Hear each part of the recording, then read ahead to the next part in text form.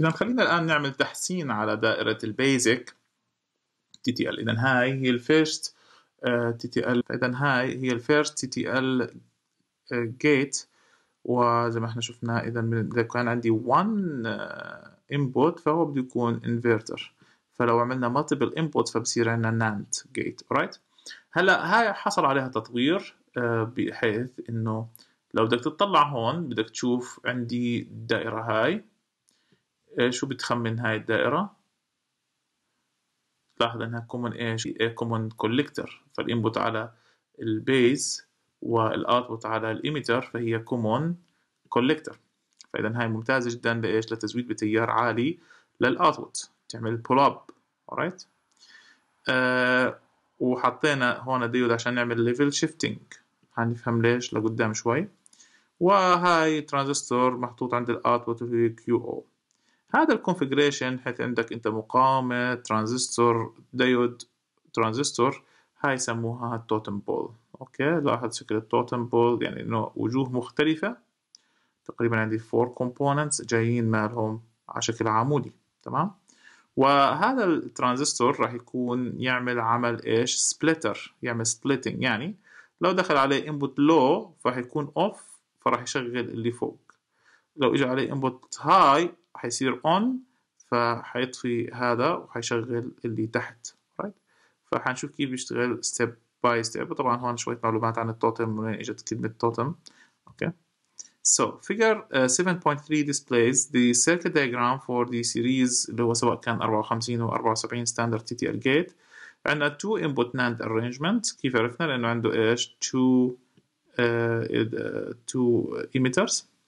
The additional circuit components are via speed limitation manifested in the basic TTL gate. فإذا هنا إجا يعالج البطء الحاصل كان في البيزك TTL، بحيث إنه أضفنا له هون. أوكي. وأضفنا له السبليتر، فصار مفروض إنه هيك صاير أسرع لما تيجي تعمل pull up بإضافة current عالي. The stacking 2 PJT, a resistor and a diode in the output is called the totem pole زي ما حكينا لكم. To observe the improved switching performance, the output load is modeled as a capacitance CEQ. اوكي، بنحط هنا capacitor. تمام. وبعدين بتصير تعمل انت switching on و off وتشوف قديش بيقدر يواكب معك السويتشنج تبع الانبوت على ايش؟ الاوتبوت. تمام. تعال نشوف إذا نحللها قطعة قطعة. عندي mainly تقريبا 7 main components. عندي ال QI وال RB اللي هي هاي QI و RB عامل زي ما حكينا لكم داخل الانبوت على الإيميتر وطالع من الكوليكتور، فهو common base. تمام. فإذا هذا عبارة عن إيش؟ هذا هو المالتي إيميتر input BJT. It has 2 watt is as input ترانزستور تو ذا سيركت. حنشوف شو بيشتغل وكيف مبدأ عمله. تمام. QS والR C المنظومة هاي is drive splitter. okay. It provides base driving current to QO، بيخلي ال QO تشتغل في الأون، وكذلك بيشغل الايش؟ ال QB. فإذا شغل ال QB فبيطلع output high، إذا شغل ال QO بيكون طلع ايش؟ output low. QO هي الاوتبوت انفرتنج BJT، اخذناها كثير، كل الدوائر لازم يكون فيها QO. alright. DL هاي الليفل شيفتنج دايود. تمام. حكينا لكم. اذا هاي لو تلاحظ اذا استبق معاكم شوي 5 ناقص 0.7 اذا ما كانش في تيار هون، 5 ناقص 0.7 بيساوي لنا قديش؟ 4.3 ناقص كمان 0.7 بيطلع قديش؟ 3.6. ال RD it provide discharge path. لاحظ انه هذا بيدخله في السات. بعد ما يدخله في السات مثلا صار هذا طبعا كان هون هاي، دخله في السات، بس لما صار له بده يطلع من السات فبلاقي ايش؟ discharge path عن طريق ال RD. وعندك ال QP وال RCP هذا عشان يعمل pull up. alright. هذا عشان يعمل provide active current sourcing pull up part of an active pull up اللي هو ال RCP. وfinally عندنا 2 diodes here are used as clamping diodes to limit the negative swing of the inputs to one diode drop below the ground. لأنه حكينا لكم إذا دخلت هنا بالغلط فولتية سالبة عالي كثير بالنسبة للجراوند، فممكن تحرق أنت الإيش، لأنه هذا ما بيستحملش ريفيرس فولتج عالي. أوكي، ممكن تحرق الإيش البيز إيميتر جنكشن. طبعا فإذا لو بدنا نقارنها إحنا بالسوبر سيركتري اللي أعطيناكم إياها في بداية المساق، فعليا بهاي ال TTL فعلا بتحقق السوبر سيركتري. مين هو بيعمل دايود اور احنا كنا يا خيار يا دايود يا مالتي ايميتر اللي هو ايش اللي هي الكيو اي مع الار بي اللي بتحقق ايش المالتي ايميتر اند جيت. مين بحقق الانفيرتنج او درايف سبليتر اللي هو مين؟ هاي دائره كيو اس مع الار سي. مين بحقق الاوتبوت هاي بول اب درايفر هو الار سي بي مع الكيو بي. وفاينلي مين بحقق الاوتبوت لو اللي هو الكيو او. تمام. خلينا إذا قبل ما نبدأ نحسب لكم طبعا هنعمل لكم الكالكوليشنز كله على الورق. قبل هيك خلينا نفهم كم مرحلة حيمر فيها هذول الترانزستورز. لما يكون عندي الانبوت فيري لو، الانبوت هون فيري لو، نعتبر انه فيري لو. على فكرة احنا بنيجي ندرس الفي تي سي لدائرة فيها 2 انبوت، فبلغي واحد بدرس لواحد انبوت عشان ادرس مين الفي تي سي، فبدرس فقط لهاي. رايت؟ تمام. فاذا لما يكون هذا لو، حكينا لكم نفس البيزك تي تي ال انه في عندي هيفي كارنت بمر هون، فلما يكون مر هون هيفلي كارنت، فبالتالي شو راح يصير؟ راح يدخل هذا الترانزستور وين؟ في الساتوريشن. اذا هذا كيو اي بيكون ساتوريتد. طب الكيو اس شو بده يكون؟ تمام، اذا كان عندي فيري لو قلنا زيرو، هون قديش الفولتيه حتكون؟ بما انه دخل في الساتوريشن، الفولتيه بين الكوليكتر والايميتر راح تساوي لنا اللي هي في سي اي سات. هل الفي سي اي سات اللي هون قابل انها تشغل في بي اي واحد في بي اي؟ لا، مش قابل. اذا هذا شو بده يكون وضعه؟ كات اوف. تمام. اذا هذا كات اوف ما فيش عندي، يعني مش شغال. تمام. فاذا عندي بالمسار هذا راح يكون عندي اذا عندي راح يمر التيار فيما لو حطينا active load، حيمر عندي تيار هون، وباعتبار انه في هذيك اللحظة صار هذا اون وهذا اون، فتقريبا هي 5 ناقص 0.7 ناقص 0.7 بيطلع 3.6. واذا QO as long as هذا off فهذا اجباري ما يكون off. اوكي، هذا off فهذا اجباري يكون off. بعدين هلا بنصير نزيد شوي شوي الفولتية هون لحديت ما نوصل لايش؟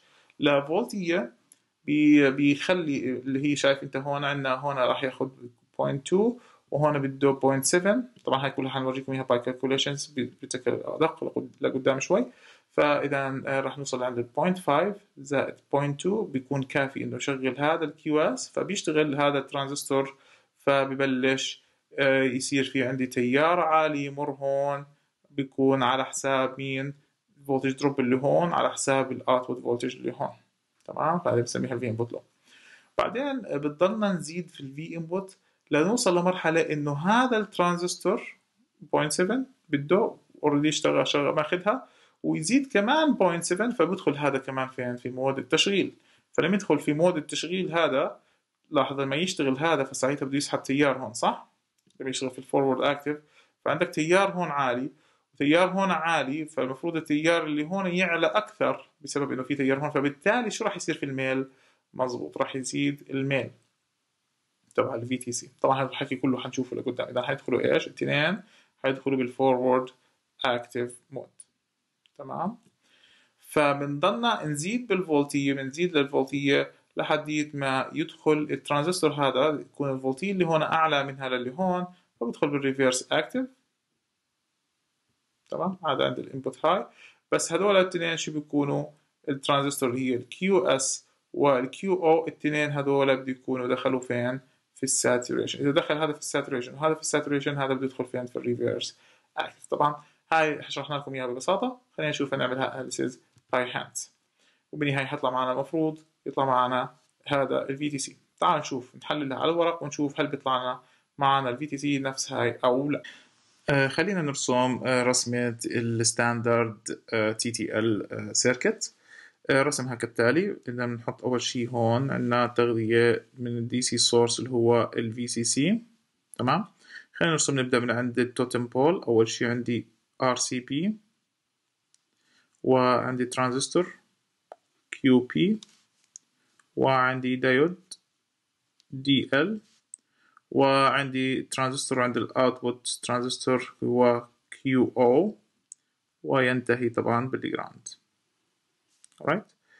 الآن عندنا هنا ترانزستور السبليتر عندي RC، وعندي راح يغذي من عند الكوليكتر تبعه للQP. تمام. إذا عندنا هون QS سبليتر ترانزستور. تمام. وعندنا هون طبعا الإيميتر تبعه مشبوك مع الQO، لكن في هون إيش RD اللي هو discharge resistor. وعندنا هون ترانزستور اللي شبكناه عشان نعمل منه مالتي إيميتر مالتي إنبوت، هو جاي بشكل كومون بيز. هاي عندنا RB، وهنا يجي عندنا إيش الإنبوت، وهذا اسمه QI. أتمنى إن الكل الآن بيقدر يرسم دائرة اللي هي ستاندرد TTL. تمام. فإذا كان بدنا 1 input 2 input، ما علي إلا إيش أضيف كمان emitter، زي ما تعلمنا كيف نعمل multiple emitter transistor. تمام. فبدنا ندرس هاي، بدنا نشوف نحسب نطلع لها ال VTC، ونطلع لها ال fan out، ونطلع لها ال power dissipation. تمام. إذا الآن خلينا نطلع قيم ال VTC الفولتج. الآن نطلع إذا voltage transfer characteristics اللي هم critical voltages. تمام. حيكون عندنا إذا وين ال V input في هذه الدائرة. طبعا قلنا لكم ندرس لوحدة من الانبوت. عندي 2 inputs هون، ندرس لا لهاي أو لهاي ما في مشكلة. فهاي عندي إياها V input. right. فأول شيء حندرس اللي هي ال output high. right. output high voltage. first output high voltage. right. خلينا إذا نحسب كيف ال output high voltage لهذه الدائرة. ال output high voltage is a result of input low. تمام. فإذا كانت ال V input إذا for low V input عندنا راح يكون قيمة ال IB للترانزستور I اللي هو هاي راح تساوي لنا إيش VCC ناقص VBE ناقص VN. تمام. إذا VCC ناقص VBE لل I ناقص ال VN على ال RB. إذا نحن حسبنا الفولج دروب اللي حوالين هاي RB وقسمناها على ال RB، بيطلع معنا مين I B للترانزستور I. حنشوف إذا كان هاي قيمتها مثلا نحكي 0 وزي ما حكينا لكم سابقا، وهاي قيمتها تقريبا 2 كيلو، فراح يطلع التيار هون بالملي أمس، فإجباري يكون هذا ترانزستور ماله في الساتوريشن. فإذا لو كان هذا في الساتوريشن فإذا عندي ال VCE له VCE تساوي لنا VCE سات. تمام. كيف؟ طيب هذا الحكي خلينا أوريكم إياه كالتالي. كمان عندك أنت حاطط ترانزستور بالطريقة هاي. شايف الترانزستور اللي هون؟ هذا الترانزستور أنت لو تسلطت عليه فولتية هون، المفروض لو دخل في السات بده يسحب تيار لهيك، صح؟ هذا التيار شو حيكون بالنسبة لهذا؟ حيكون ليكج كرنت، والليكج كرنت قيمته قليلة كثير. فأنت بتحكي عن اي سي كثير قليلة واي بي كثير عالية. تعال نستذكر مع بعض اللي هو ال IV characteristic curve. عندك ال IC versus the VCE ذكروا. تمام. عندك هنا قيم مين different IB. عندك ال IB عالية وعندك ال IC واطية، فبدي يكون يعني في أي موقع إذا بدي يكون عندي اللود لاين زي هيك. تمام. فاللود لاين فلاحظ إنه هون تكون عند قيمة IC قليلة جدا ليكج كرنت وIB عالية، فإجباري أنا أكون وين؟ في السات. إجباري أنا بكون في الساتوريشن. إذا هذا إذا بروف إنه شغالة في السات. تعال نشوف إذا قديش قيمة ال V output في الحالة هاي. إذا وين V out هاي. alright. فال V out راح يكون كالتالي. تمام. خلينا نشوف هذا الحكي لمتى راح يضل إنه ال V input هاي راح تضلها هذه في السات. تعال نشوف إذا متى حيشتغل معي ال QS. تمام. إذا عندي ال V الفولتية عند البيز لل S شو بتساوي لنا؟ هاي لاحظ إنه وين V بيز لل S هاي VB للجراوند طبعا. هاي بنسميها إيش إحنا؟ V بيز. فال V B لل S شو بتساوي لنا؟ بتساوي لنا عملت KVL ناقص زائد زائد ناقص زائد ناقص. إذا VB لل S يساوي لنا إيش؟ V input زائد ال VCE لمين؟ للترانزستور I. تمام. وحكينا لكم حيكون داخل وين؟ في الساتوريشن. متى هاي الفولتية عند أي قيمة راح تكون تشغل عندي ال QS. إذا هذا as long as أقل من ال VBE forward active as long as هاي القيمة اللي هي ال VBS أقل من ال VBE forward active فهذا بده يضله off. تمام. متى ببلش on؟ لما ال VN لما تصير هاي القيمة أعلى من ال VBE، يعني خلينا نقول كمان VN زائد VCE سات أعلى من ال VBE forward active فال QS start إيش؟ start on. تمام. فبالتالي قديش قيمة ال VN لما يكون ال VN تكون أكبر من قديش VBE forward active ناقص VCE set. تمام. هيك بصير on. هاي حنحكيها هاي متى هاي. إذا رح تطلع لي إذا هاي V input إيش low. لكن أنا هدفي أطلع ال output high voltage. تعال نشوف ال output high voltage إذا قديش. لاحظ إنه إذا عندي راح يكون هذا off. فحيكون مش عندي KVL بهالطريقة هاي إلى ال V out.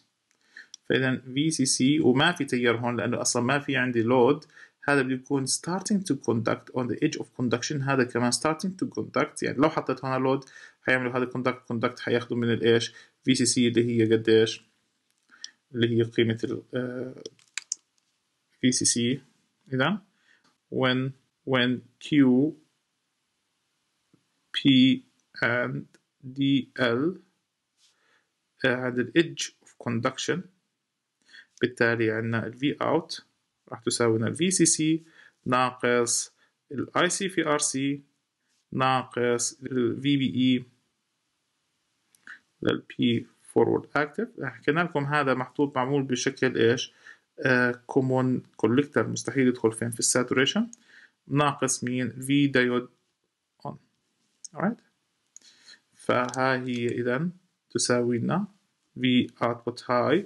لكن ال IC هون بما إنه ما في عندي لود على ال output هاي تقريبا مالها الزيرو لأنه ال IC equal to zero. إذا V output high شو بتساوي لنا؟ بتساوي لنا VCC ناقص VBE forward active ناقص VD on. هلا secondly بدنا نطلع ال input low إنه إحنا بنضلنا نزيد بالفولتج الانبوت هذا بنضلنا نزيده لحد ما يدخل هذا وين في الفورورد اكتف. إذا دخل هذا بالفورورد اكتف شو راح يبلش؟ راح يبلش يمشي تيار اي سي في الار سي وبالتالي حياخذ فولتية دروب على الار سي على حساب مين؟ الاوتبوت فولتج. إذا الانبوت لو تساوي لنا من هون بنطلعها تمام اللي هي الفي بي اي فورورد اكتف ناقص VCE set. alright. هيك إذا طلعنا ال output high voltage والinput low voltage. تمام. فإذا بعد ما طلعنا اللي هو ال output high voltage V output high والinput low voltage V input low. في عنا فولتي يمكن زي ما شفتوا انتو في ال VTC اللي وريناكم إياه في سابقا إنه في منطقة حيصير في عندها زي ما تقولوا بريك بوينت. خلينا نشوف مع بعض ال VTC المتنبأ حصوله. عندك هنا ال V out وهون عندك ال VN، حيكون عندي V output high، بعدين عند ال V input low. هاي بريك بوينت كنا نعرفها رايت. بس في كمان بريك بوينت حتحصل، حيصير عندها الميل ماله يزيد رايت.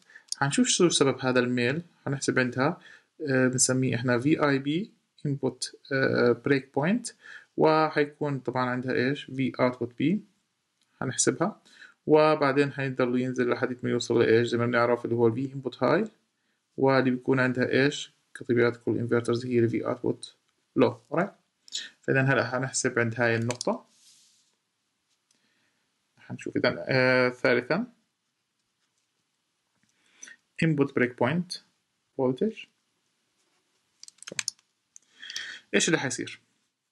ال V input قلنا لكم زاد لقيمة اللي هي الفولتية اللي خلت فولتية ال V input زائد ال VCE هاي يشغل الترانزستور هذا.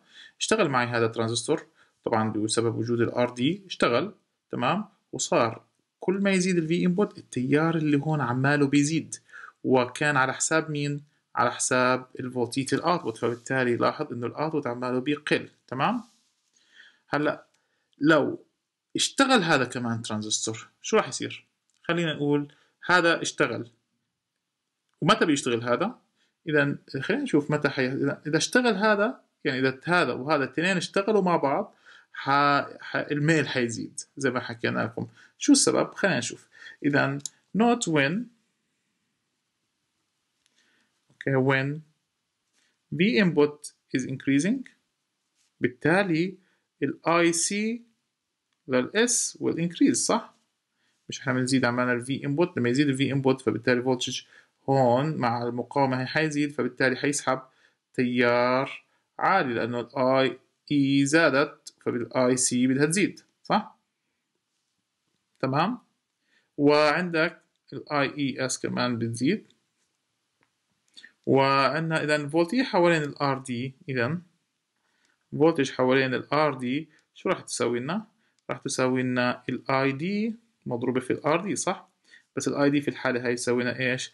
ال IE تبعت ال S في ال RD. لسه هذا ما اشتغلش، لأنه عند هذه اللحظة بيكون شو ماله لسه هاي الفولتية مش كافية إنه تشغل هذا الترانزستور تمام؟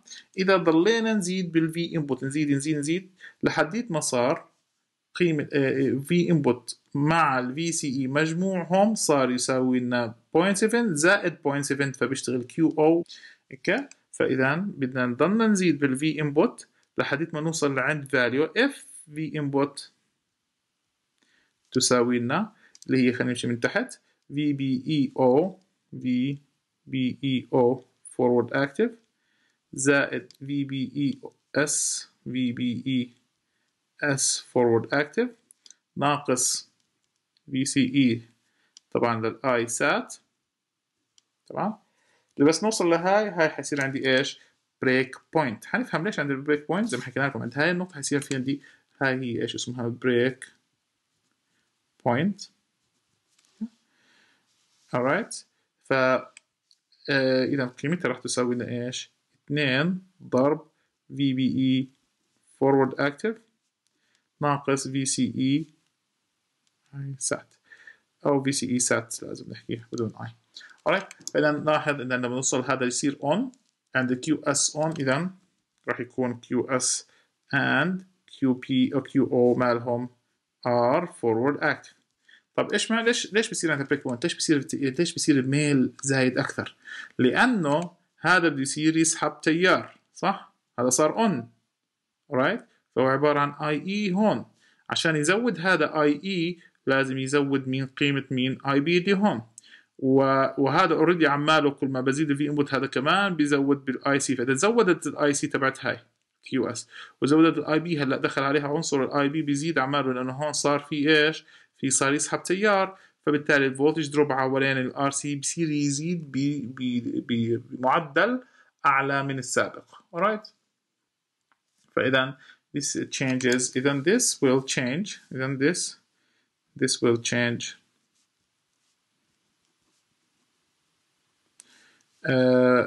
the slope of VTC by increasing it. صح؟ alright فهمتوا ليش؟ تمام؟ خلينا طب نشوف ال V output break point voltage. إذا رابعا output break point voltage. تمام؟ output break point voltage.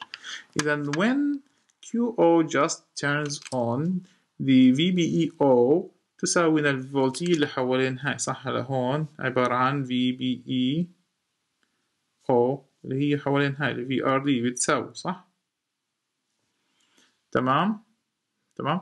عند هاي اللحظة بالذات بالضبط عند هاي اللحظة يم هون لما بلش يمر تيار فدان صار عندي هون في تيار وما في تيار. بدي أفترض إنه كان مرحلة بين يصير on و off بين إنه يصير on و off فبدي أعتبر إنه ما فيش تيار هون.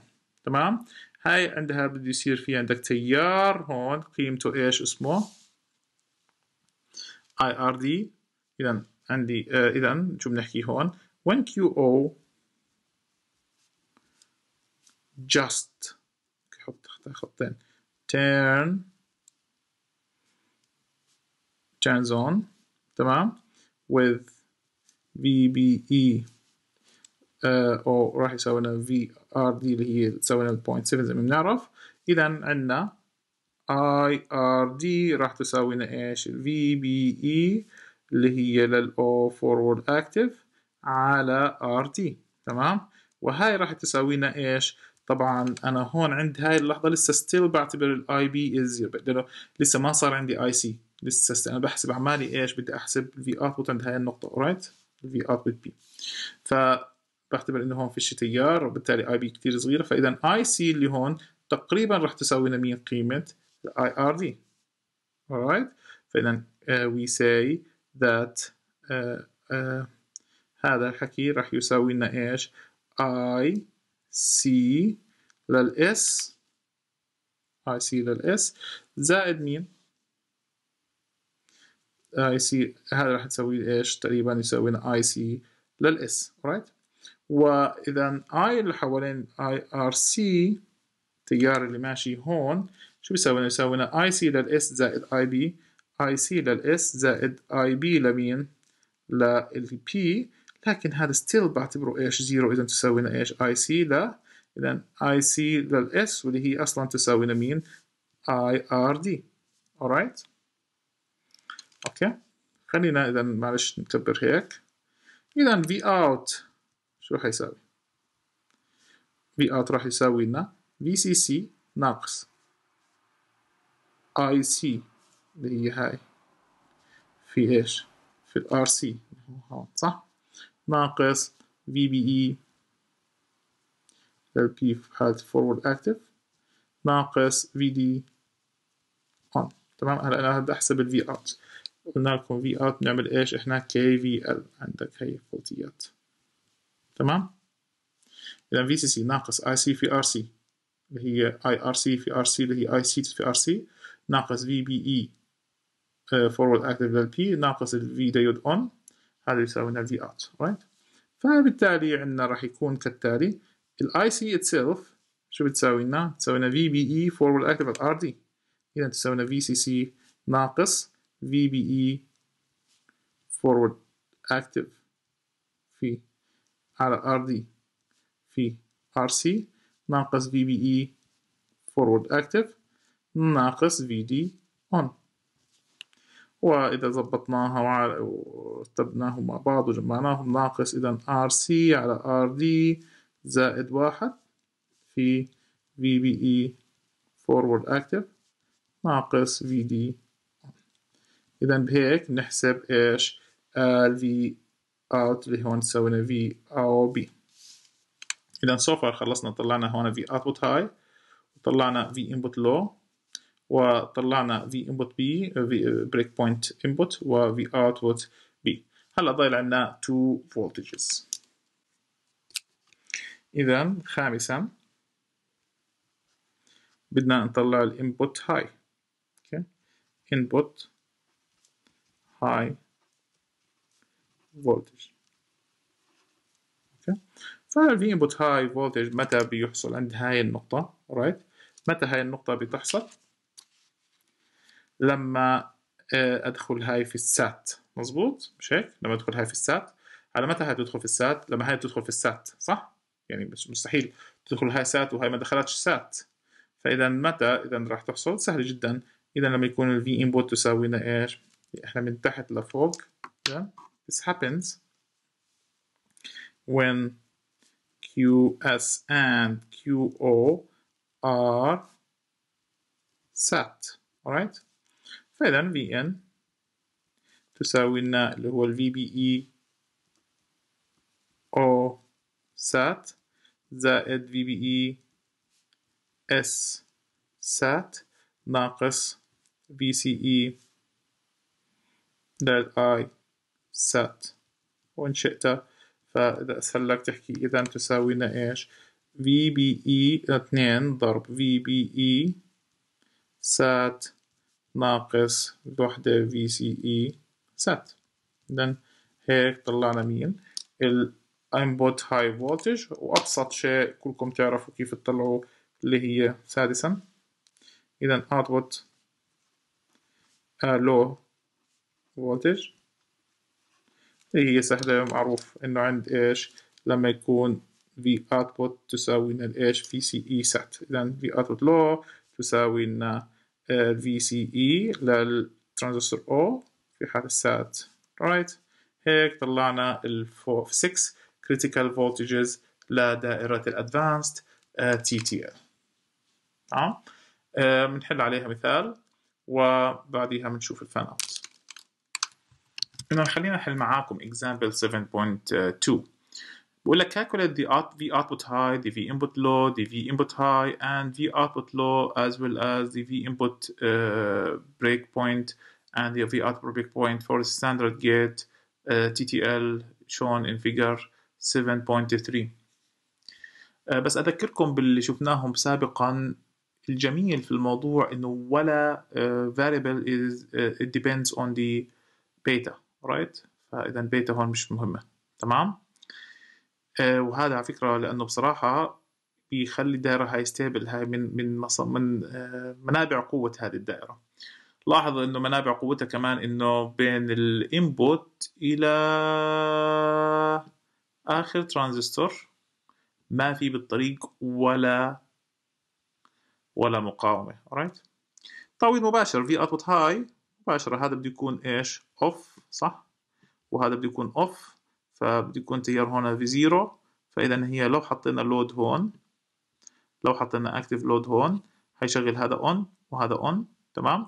5 ناقص 0.7 ناقص 0.7 بيطلع 3.6. طيب V input low، V input low طبعا لما تشغل هذا on، لما يصير هذا on وهذا still off، فلما يصير هذا on بده قديش؟ هذا بيكون داخل في الساتوريشن في حال انه V input equal to 0 بيصير يزيد لساته في الساتوريشن. فاذا اللي هي 0.7 ناقص 0.2 بيطلع قديش؟ 0.5 فولت. ممكن ترجعوا للاشتقاقات اللي اشتقينا لكم اياها القيم هاي. ال V input break point تساوي لنا 2 VBE ناقص 0.2 بيطلع 1.2 فولت. و V output break تساوي break point تساوي لنا 5 ناقص 0.7 في RD على في RC آسف في RC على ال RD هي RC 1.6 على ال RD 1 كيلو في 0.7 طبعا ناقص 2 في 0.7 بيطلع قيمتها قديش؟ 2.5 فولت. وفي input high لما الاثنين هاي الترانزستور وهذا الترانزستور الاثنين يدخلوا فين؟ في الساتوريشن. وقلنا لكم هذا مستحيل يكون ساتوريشن إلا لما يكون هذا ساتوريتد. فعندها قيمتها قديش؟ 1.4. وأخيرا في output low تساوي لنا 0.2.